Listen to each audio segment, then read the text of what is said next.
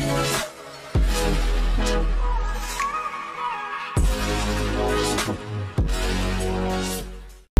morning! Hope you're all feeling wonderful today. Say good morning! Good morning everybody! Lovely to have you with us yet again. And what's the plan, Dan? Well, today, after a very heavy day yesterday, a lot of videos yesterday. I think we made 5 videos yesterday. That's how hard we worked, and edited most of it last night as well. So we didn't get sleep till midnight. So today is a nice day for you, Mazzy. I'm just going to take you to see the most beautiful roof you've ever seen in your life. Ooh, sounds intriguing. Followed by a nice gentle stroll in the woods. Oh, wonderful. With some exciting things to see in there. That's all I'm going to say. That sounds great. But we're a bit on the drag today, aren't we? Well, you're on the drag. I've been ready for 2 hours. It's like 10 o'clock in the morning and we've got a 2-hour drive ahead of us. Yeah, it's a long way. Well, an hour and a half left. It's a long way to the next site. So we're more or less moving over more to the east of Scotland now. But we're in no rush. No, it's Sunday. Lazy Sunday. Yeah, very lazy Sunday. Right, Mazzy. Yes. Right, Mazzy. I should have put my coat on. Just driving along. Yeah. We're seeing something pretty spectacular. Yeah. Just go have a look at it from over there. I want your reaction on camera.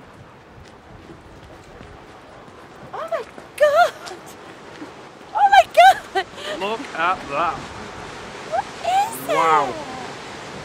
I've no idea where we are or what that is. It's like a big dam, but look at the water coming down there. That is amazing. So the place is called Laggan Dam. It is absolutely fantastic. Like the bridge itself, or whatever, the dam itself looks fantastic. But the water shooting out of there, that is unbelievable.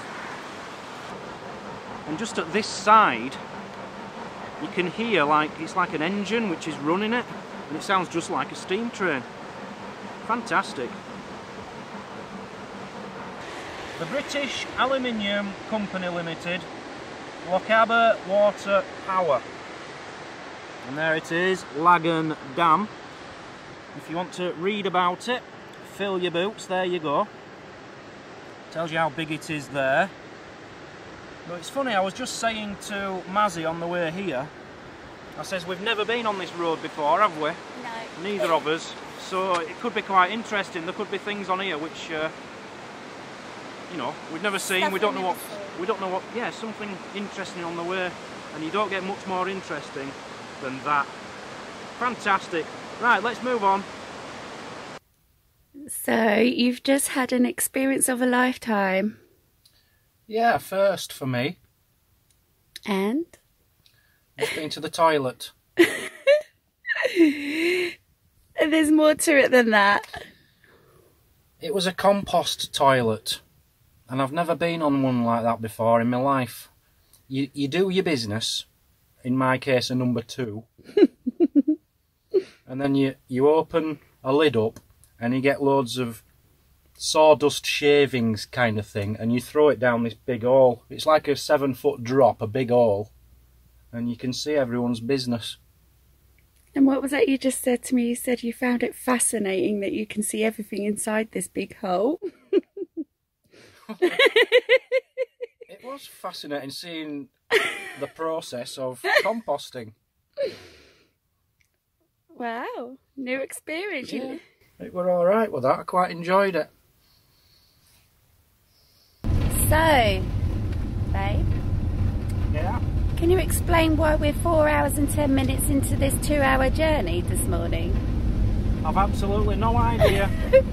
Everything's just going wrong today. The place I want to take you with the most amazing roof ever. Yeah. The way to get there, the road was closed. So we're having to come a long way around, down this side of the river, and cross a bridge further down. Oh, I see. Which is taking us well out of the way, but I'm determined to show everybody, including yourself, the best ceiling in the world. It better be good. I better not get stuck, that's my worry. The roads are getting narrower and narrower and narrower. I know, it's getting worrying. But there's some beautiful scenery out here now, guys. So I'm not sure what this quirky little town is called. What's this called? I've absolutely no idea, but it's in the middle of nowhere. Yeah, it seems quite a big town, but it's so quaint and cute and lovely. That's a whiskey distillery. We were just saying, can't ever imagine a whiskey distillery tour being interesting, but that looks like an amazing building. Yeah. So here we are. It's taken us about 4 hours to get to this point today. 4.5. 4.5. St Mary's Church. Now, don't worry, it's not like your average church which we take you to. This is special. It doesn't look like a church, but inside there's something quite extraordinary. One of the best roofs in the world. Ooh. What did you just say? Oh, sorry. It don't look much. It doesn't look much. What are you on about? It looks beautiful. It looks like a big barn. Well, yeah. But you just wait till you get inside.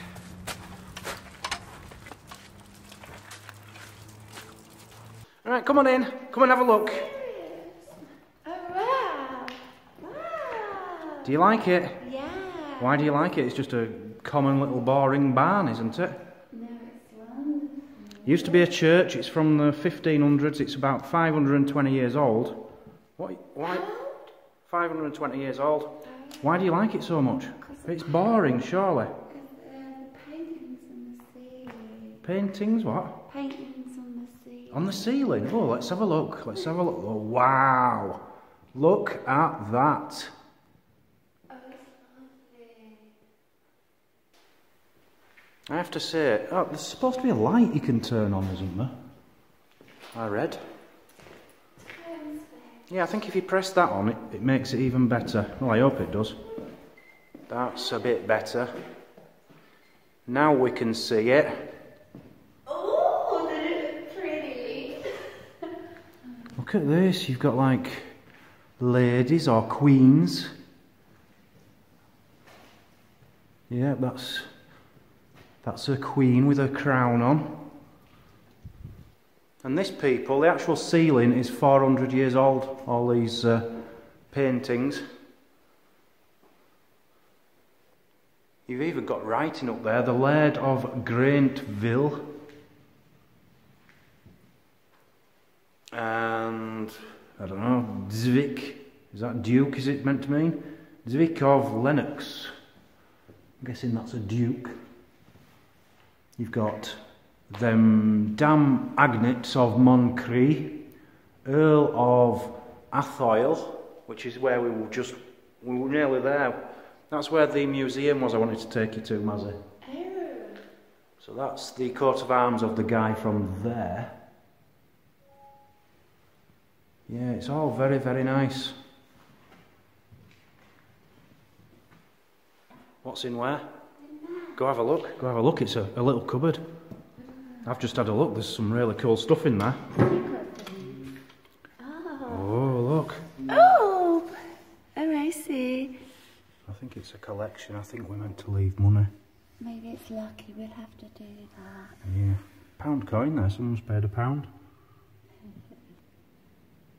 We've got 20p. I ain't got any change. Oh yeah, I might have. I have in my pocket. We will leave something, yeah. Let's see what we've got. There, we'll leave £1. Well worth it. Beautiful. Absolutely. Yeah, what's under there? It's got to be something cool. Go on, lift it up, see what's underneath. Oh, can I lift this bit up? Yeah, just give up on that one, I think. So Mazzy's just found something and she won't let me have a look until she's had a look. You found a paddle. What is it? What is it? I don't really know. You don't know? Well... Too much writing. Too much writing, okay. Yeah. It's all about the painted ceiling. Let everyone have a read of that if you want to, if anyone's interested.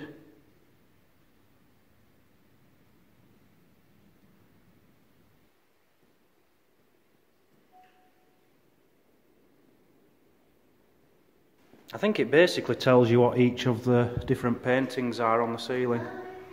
So if anyone wants to read it, they can. I've recorded it for you. I'm not that bothered really, I just like to look at it, it looks cool. So I'll put the paddle back and we'll be on his way. Very impressed with this place, you know, the way they've put lighting in there. They've even got dehumidifiers to stop it from getting too damp, I suppose.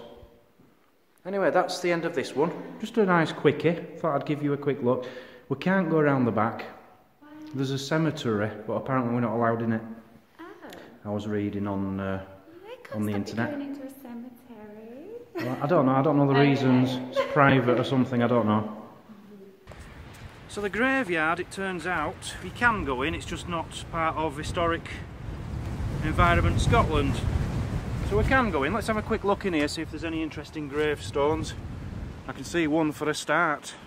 Yeah. Just here. Let's have a quick look at that one. This one here, 1784. Look at the back of this one. Wow. It's like an angel's head with wings. No, I can't tell. That's fantastic. It's like a little man. Some other man with a little lamb there. That looks like a brick wall. So maybe he's a builder. A little Bible or book. This is very popular in this graveyard ahead with wings. There's one behind here which you can see, whoa, a bit better. Look at that, yeah, you've got your egg timer, or your timer. That just looks like a skull, I think. That's a coffin. And then again you've got this on top. Okay, we've just had a quick look around. Yeah. Just a couple of nice ones in there, wasn't there? But there's this on the way out, look. I just saw this. You can hardly see it, it's covered in moss again. But again, this is such a big thing in this village. The head with the wings. It's on nearly every grave. Yeah, beautiful little place, especially in the snow. And a beautiful ceiling in the church. St Mary's Church, get yourself there for a quick look. So that really was a lovely quirky place, wasn't it? It wasn't bad. It's just something you have to see if you're passing. Yeah. I'm just thinking maybe some people might be wondering how we actually know about these little quirky places. Do you want to explain how we sort of research our days and plan our days? Yeah, if you like. I look on the route we're taking. I write down every single village name, town, city, and then I type in all them into TripAdvisor, and anything of any kind of interest I make a list of, and then I just look at each one on the internet and see which ones we fancy going to. That's the main way. And then to fill gaps we try to look for ghost stories and battlefields and anything of interest. It's a lot of time and effort, isn't it? Come an evening, the day doesn't end, does it? It's a lot of time and effort, yeah. Yeah. Yesterday we finished working at midnight. Yeah. We were up at 6 o'clock in the morning. Yeah, it's not easy. A lot of planning. But it's worthwhile. Definitely. And the best website I find for finding out about places like that is called Britain Express. Oh, okay. So that's the best website. It's people who've gone there and written a review of the place and put loads of pictures in. It's not like Wikipedia where it's all a bit too formal. It's more like someone's view of the place, and it can be really, really good. So Britain Express, check that one out. And then what we do is we have an app called Pocket, and I'd advise anyone to get that, spelt P-O-C-K-E-T, Pocket. And when you're on a web page of interest, you can save the page into Pocket, and then you can still read the page when you're offline. Because a lot of these places you don't have a signal because they're in the middle of nowhere. So you can just click on your Pocket, click on the page, and it shows you the web page, so you can read about it whilst you're in the place. and you know, get all your facts and figures, so you don't have to memorise it all. It's all there in front of you when you're offline. Well, that's your new way of doing it, isn't it? The old way you used to do it, you used to print hundreds of sheets off of facts, stories, and then highlight everything. So, yeah, it's a bit more input than I think people might imagine you do, really. Doing it on, printing it out is the best way, but it's impossible on the way we live nowadays. It's impossible to do that. Yeah. There's not enough time, not enough ink. But Pocket is a good alternative. So we're in his van and we're having something to eat, aren't we? Yes. Yeah, what are we having? Chip patty me. We've been to a fish and chip shop, which is it's quite embarrassing if you're English going into a proper Scottish fish and chip shop, because they have the weirdest things on their menu and you don't know what they are. What we've ended up settling on is a jumbo, what do they call that sausage?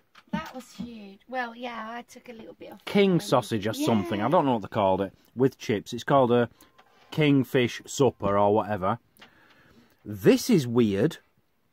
I've got, it's called ribs, king ribs or something. It's basically ribs like you imagine sticky ribs, but with no sauce and no bones. It's like ribs battered with chips. The chips are absolutely amazing, we'll give them that.